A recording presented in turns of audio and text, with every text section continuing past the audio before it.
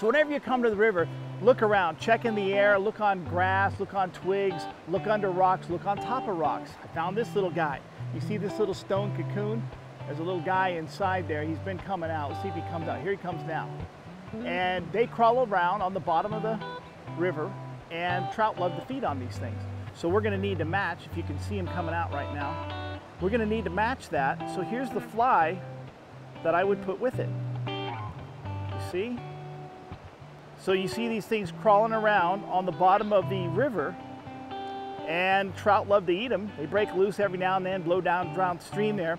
So we pick the fly that looks just like it and throw that out and see if a trout will hit it.